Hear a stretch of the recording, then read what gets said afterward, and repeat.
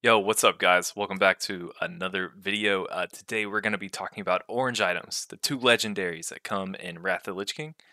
We got Val'anyr and we got Shadowmourne. Going to be talking about what's the priority of how these items come out, and what's the priority of exactly how you're going to give them to your raid. That is what we're talking about. Now, first up, Val'anyr, the healer legendary item, big ticket item. Love this item. What's fun about Val'anyr is it's a lot similar to like a Thunder Fury. This is something that comes out in the second phase of Wrath of the Lich King, and this is going to be something that you want to prioritize who you give it to because this is going to be impactful for your progression for the next two phases afterwards. It's different than most legendaries because this actually matters. Like every time that you invest into giving someone a Val'anyr, you know that it's going to be worth it for many more months to come. It's not just a shiny um, item to have just to like top off a notch at the end of an expansion, and it's definitely not worthless or like a dumb meme legendary. This is like a very legitimate legendary that matters. Val'anyr has this effect. It says your healing spells have a chance to cause Blessing of Ancient Kings for 15 seconds, allowing your heals to shield the target, absorbing damage equal to 15% of the amount healed. So basically, what happens is there's this proc, and every time that it procs, you have 15 seconds for all of your overheals to then shield people based on the amount of that heal. Due to this, Val'anyr Prio is always going to be number one to your Holy Paladin. Has to be your Holy Paladin. The reason we do this is for a couple of reasons. One, Holy Paladin does an enormous amount of overhealing. And on top of that, all of the overhealing is done because of this big holy light that's hitting the target that's being casted on. Which means the absorb that is being hit thanks to this proc is going to be the biggest value of absorb possible. That's what we're basing a lot of this off of. So your Holy Paladin has to be your number one prio. On top of the fact that your Holy Paladin is probably your biggest carry healer anyway. They're one of the best healers, if not the best healer in the game. You really just want to invest this into your best Holy Paladin. You know the one that is going to be around for the next two phases and is going to be there for when y'all kill Heroic Lich King. This is like the most important investment you can make in your healing core. Now, who comes second in the Val'anyr Prio? In my opinion, it has to be, trick question, it's another Holy Paladin. To me, it's got to be another Holy Paladin. You go back to back Holy Paladin because in any normal, any respectable healing comp in Wrath, you're going to take two Holy Paladins anyway. You're going to be taking two Holy Paladins, a Disc Priest, a Resto Druid, and either a Resto Shaman or a Holy Priest. That's kind of how the healing core goes. And for all the same reasons that you go Holy Paladin for number one, you go Holy Paladin for number two. The only downside with Holy Paladins and the way that the proc works is that they don't get the absorb that bubble out to many people very well because they're not really good at raid healing. They do have splash healing with their Glyph of Holy Light, and depending on how it's scripted, it may even proc off of Judgment of Light heals. So it's possible that all your melee are just going to get splashed with like small absorbs here and there. But for all the same reasons that we put Holy Paladin on number one, we put him on number two. It just makes the most sense. They're going to get the most amount of value. This helps the survivability of all your tanks enormously and anyone who gets targeted by Holy Lights in your raid. Now, number three. Number three. To me, I got to give it to the Resto Druid. I know people are going to have some opinions about all these from here on out, but hear me out. The Resto Druid goes number three because the Resto Druid is going to cover the gap, exactly the gap that Holy Paladins have. The Resto Druid is literally meant for blanket healing. They're amazing at it. They're going to spam Rejuvenation on all the raid, and they're going to hit Wild Growth on all the raid as well. They are going to be getting out these big, overhealed, heal over time effects onto your raid, which is going to add basically just free HP to everyone in the raid. It's just like having another disc priest, an effective disc priest, for a lack of better words. It's not quite the same, of course, but that's what you're getting out of this. The druid is going to provide the most amount of effective blanket healing, the quickest with that uptime as well to everyone. So if you get 3 Val'anyrs, which I think a lot of guilds should be able to get 3 Val'anyrs without doing too many split runs, maybe just like have your Resto Druid do a few runs on the side, depending on how long phase 2 lasts. You may just get 3 if you just run your main raid over and over and over until tier 9 comes out, or you just go back to to Ulduar during tier 9 just a little bit to finish off that third one. And we'll finish off the last 3, even though they might be a little too unrealistic for some people. I would say number 4 has got to be your Resto Shaman. The reason for Resto Shaman is it's kind of a hybrid of your Holy Paladin and your Resto Druid. They're getting a big effectiveness out of getting this buff out to everyone in the raid, while also having a large value of the absorb based in caked into their chain heal and riptide effects. So their big chain heal spamming is basically getting big absorbs out to a lot of people really quickly. So a lot of people, for that reason, will even put Resto Shaman over Resto Druid in this case.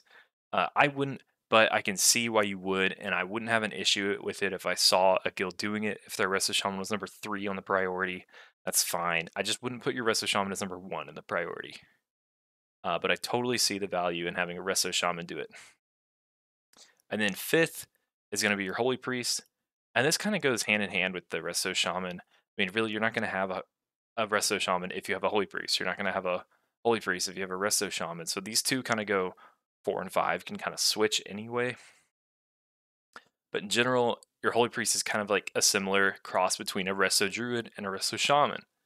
They're a blanket healer, but they also have burst healing with their big 3-3 serendipity prayer of healing hits. So they're just going to get good effectiveness of getting it out to the raid, but they're ultimately one of the worst with the value of having Val'anyr in their hands.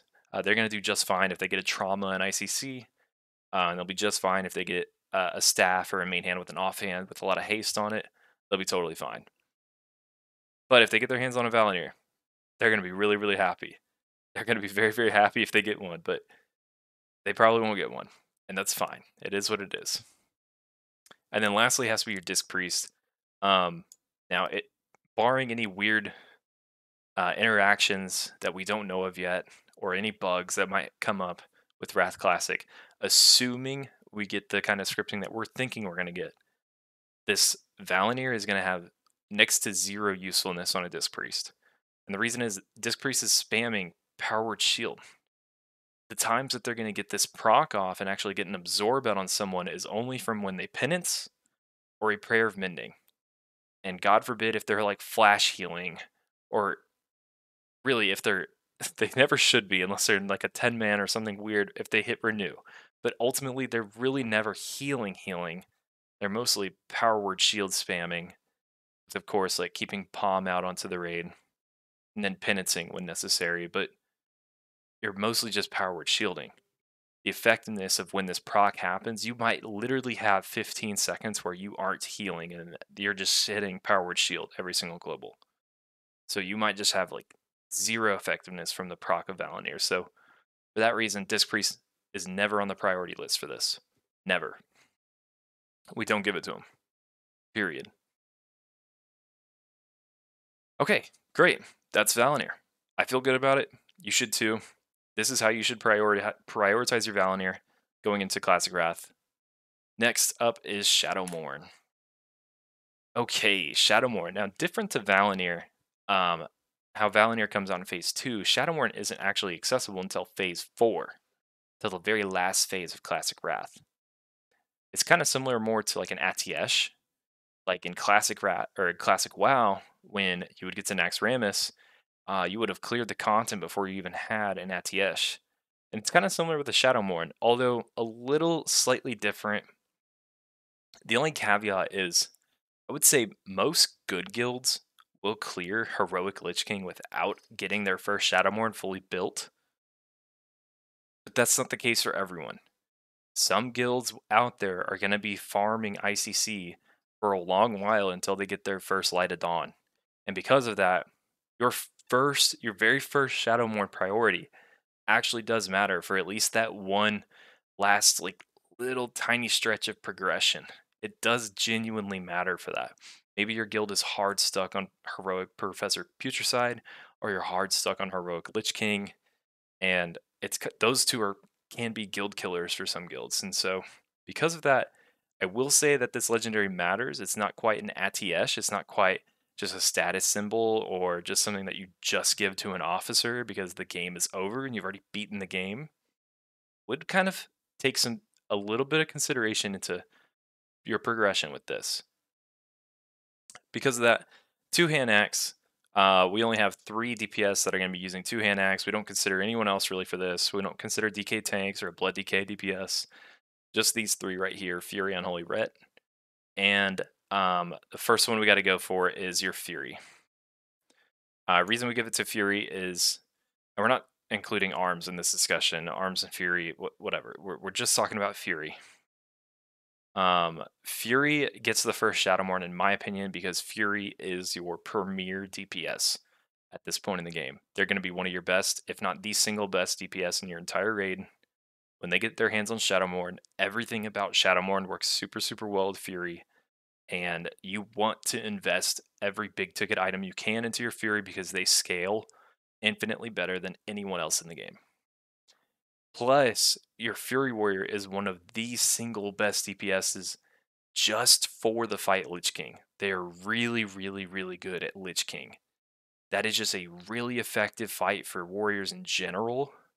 And so because of that, you gotta go with your Fury Warrior. That's just my honest opinion. You're not gonna be in too much trouble if you give it to someone else, but you're gonna want to get this your Fury Warrior. In fact, I will say this caveat: you probably have 2 Fury Warriors in your raid at this point.